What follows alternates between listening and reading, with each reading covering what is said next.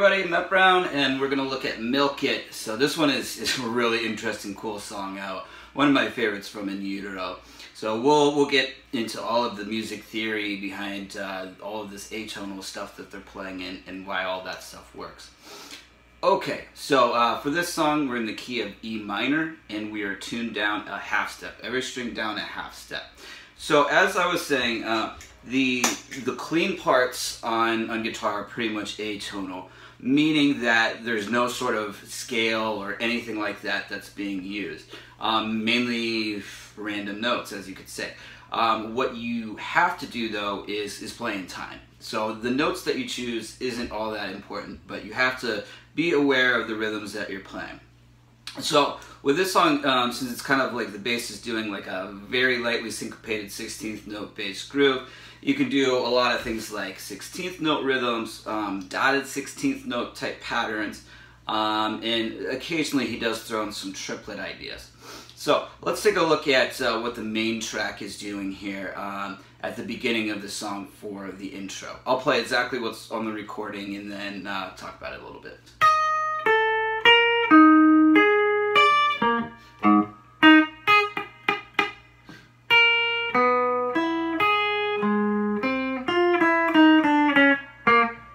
Alright, so, you know, a bunch of gibberish.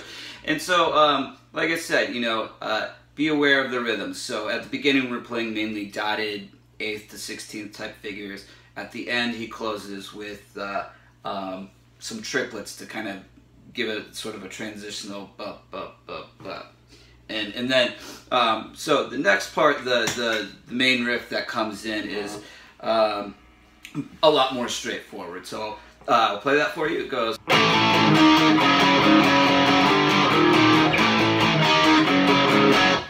Alright, so that's the next riff there. And what we're doing, I'll give you the chords. We have a B flat 5, which is 3 strings. So 6, 8, 8. Then we're strumming that 3 times, doing then 2 strums on the E5, which is 7, 9, 9 here. Coming to a G5 for 2 strums, so 3, 5, 5. And then what he does is basically the open 4th and 5th strings, which gives you like a D5/A chord.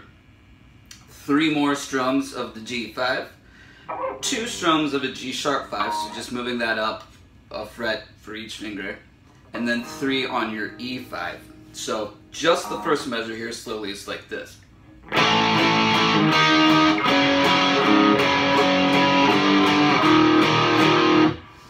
So the next measure is just an abbreviated version of what I just played. You're going to stop on the G5.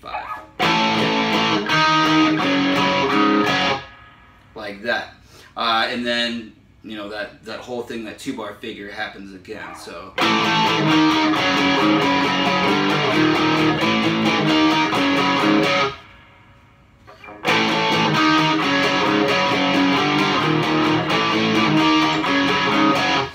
What the overdub guitar does is it just keeps going with the riff. So it would do on the last measure before the transition. Alright, so now we are into like a little interlude back to kind of a clean tone that comes in before the verse and the singing. So let's check that out.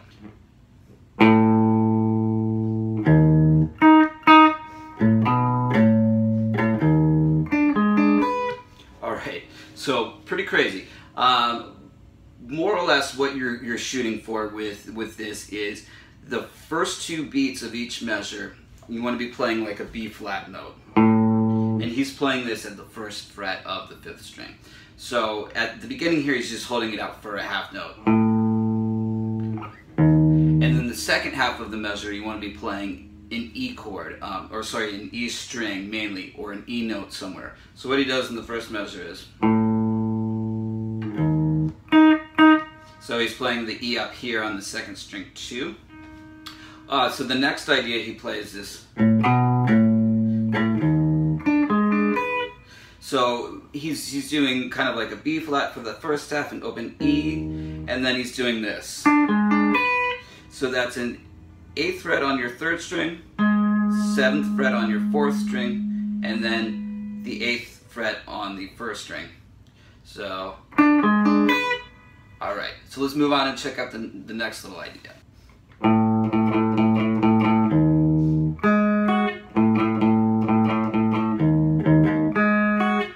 Okay, so here he's playing, same idea, B flat at the beginning of the measure, E for the second half of the measure, and then what he's doing on the 4 and of each measure is those two notes. So that's the third string at the second fret and the third fret of your first string, and that's what he does there for both measures.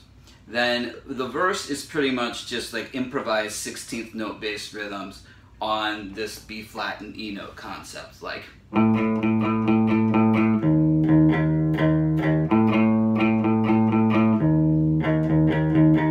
So that's all he's doing for the verse part. So let's move on and check out what happens next. So the next part we have is, I'm going to call it the pre-chorus. This is the doll steak test meat type part. And it's the main riff that we talked about before, the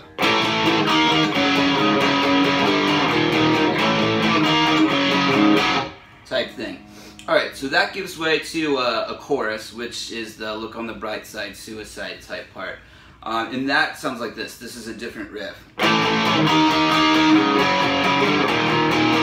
So slowly that's.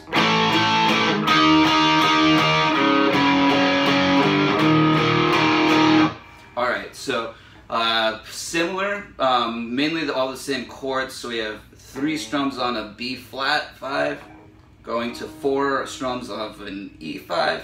Then we have the little open string deal.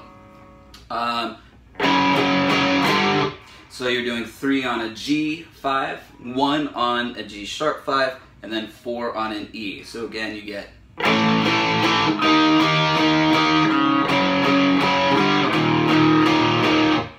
Alright, so that's it. Alright, let's move on and check out the next part. So I'm going to call this the second interlude, or second pre-verse, maybe as something else you could call it. And what he's doing here is just the same thing he was doing before, kind of as a pre-verse. So.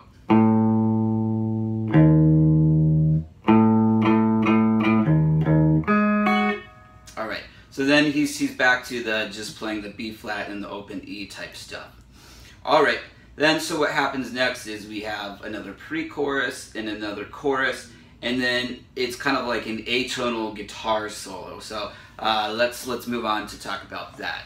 So with the guitar solo, it's rhythmically much more busy than the other atonal parts. So you want to play, you know, pretty steady 16th note type rhythms.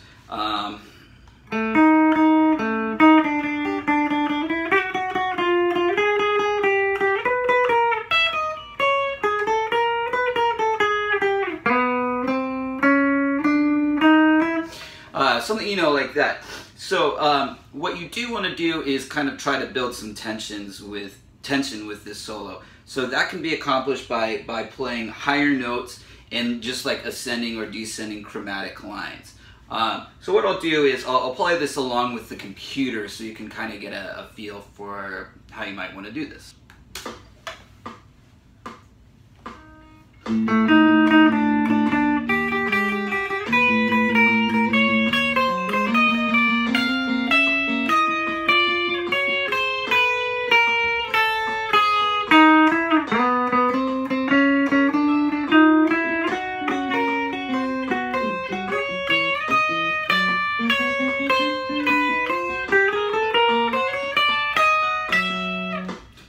Something like that.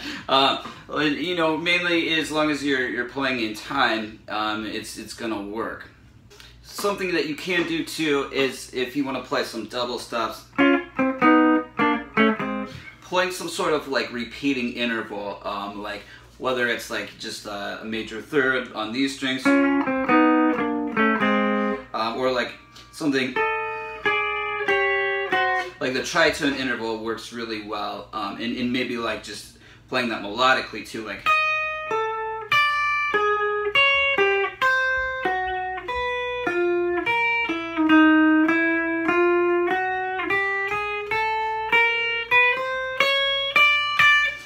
You notes, stuff like that.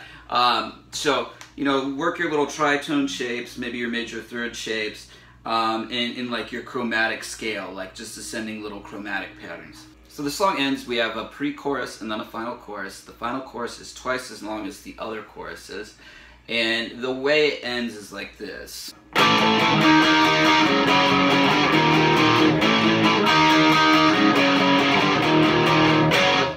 So it just ends on a G5 after you finish the last time through the riff. And you're just, you know, just basically a staccato eighth note there.